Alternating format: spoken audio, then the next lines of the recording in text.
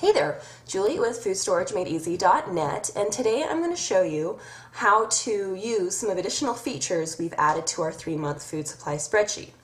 Now, if you've already completed our 3-month food supply spreadsheet and want to use some of these features, don't worry, you don't have to start over or redo it. I'm going to quickly show you how to copy-paste some of the new features into your spreadsheet, and then I'm going to show you how to use the actual features. So, the new spreadsheet is now available on the website. If you have the old one saved on your computer, what you're going to want to do is open it up.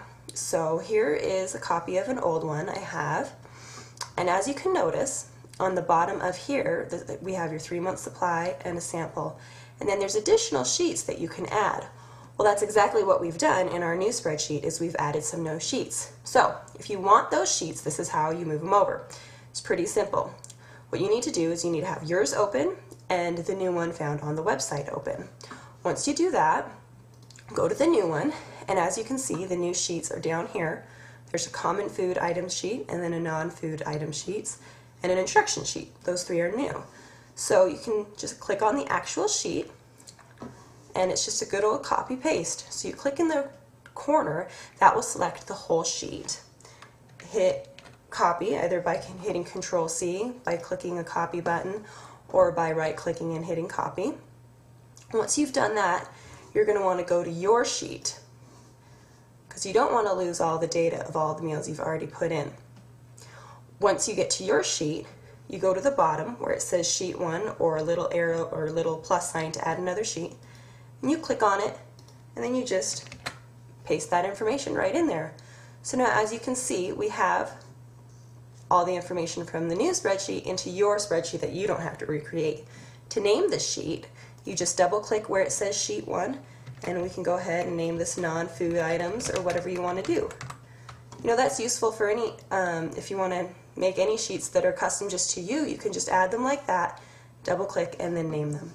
So that's for the people who already have the old spread or the other spreadsheet and wanted to add the new features. We didn't want to leave you out. So let me show you about the new features, how they work, and what they are. The first one is just an instructions page. We used to have the instructions page on the actual main sheet, and we had to make it really concise to make it fit. Well, we moved it to its own sheet and put in a few more details. If you happen to not want to watch the video again or happen to miss something in the video, hopefully this can supplement your sheet. Then we have the samples still. Then we have the common food items. Now, the reason we did the common food items is there tends to be a bunch of ingredients that most everybody is using. And so when you're planning your 3-month food supply, you can do it one of 2 ways. Let's go to that page first, however. You can go ahead in here and put in all the ingredients, a list of all the ingredients you could possibly ever need. If you can think of them all, or if you're going through your recipe book, that works just fine.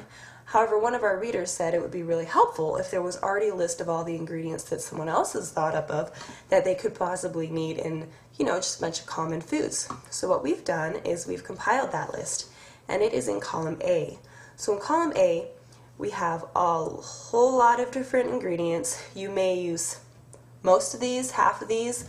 They may not, they may not fit your cooking style, but if you want to, you can go ahead and highlight them from the top to the bottom, and again, copy over into here. So if you're brand new and you haven't done your sheet before, this could actually save you quite a bit of time. Now, they're listed by category and then alphabetically within it, and as you can see, you can't see all the way. To be able to see all the way, you just put the cursor in between 2 columns that you want to see. If you just slide it over, then it lengthens it out, and now you can see all the ingredients. So when you're planning your meals, for example, let's say we're going to make pancakes for breakfast on a day, well, you can easily go ahead, hit pancakes if you're using a pancake mix, and if you use about a half a pancake mix for your family, just go 0.5, and there you go. You make this a little bigger too. So already you have it filled out.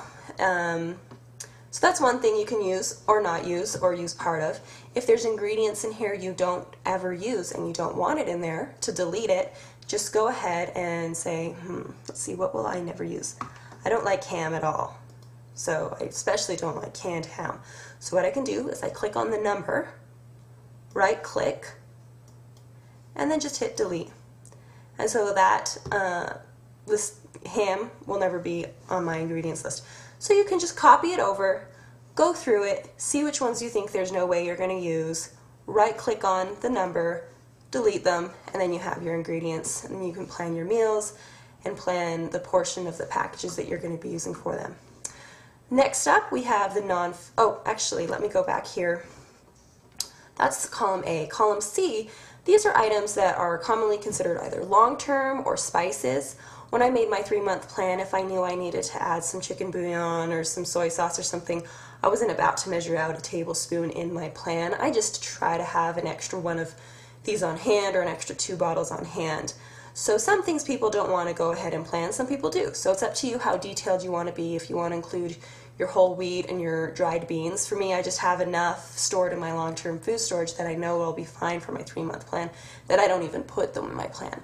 But you can be as detailed as you want. You can plan down to the very grain of salt. So that's up to you if you want to use this column. So column A is kind of more typical. Column C is the items you just kind of want to have one extra of, or you can use if you want. The next tab is an exciting tab. We're excited. It's just a little tab on non-food items for you to use. It's a mini spreadsheet for you. If you figured out you need for 3 months, you go through 6 tubes of toothpaste, you can say you want to store 6. And if you have 2 of them already on hand, you put that there, and so you know you need to purchase 4. So this is just a quick spreadsheet that you can make for your non-food items. Figure out how many you need to store, put how many you have on hand, and then there's your shopping list. You can go ahead and buy those items. The last thing I wanted to show you is the columns C through E right here. We've had some confusion on what these are, and so I just wanted to go ahead and show you what they do. These actually have nothing to do with determining how many boxes of Biscuit or Alfredo sauce bottles or anything that you need to buy. It has nothing to do with that. What it is a price comparison little worksheet for you within it, that if you are comparing something, if you're going to buy it in bulk and you need to know how much something is price per ounce or price per pound, you can do it right within here and have a place that you can just keep track of all your prices, because you have all of your ingredients in here anyways. So for example, if something were $2 and it was 16 ounces, then you know that it's 0.125 cents an ounce. So then if you were to say, okay, well, if I buy something for $4 and it's 30 ounces, well, is that a better or worse price per ounce? So anyways, you can just use that for all your ingredients. Keep track of how much the price is of the size you typically purchase. Anyways, if you have any more questions, let us know. Hopefully this helps you plan, make it a little bit easier, gives you some more of the non-food items for you to be able to actually plan for your 3 months too, because those are important. Good luck, and we'll see you later.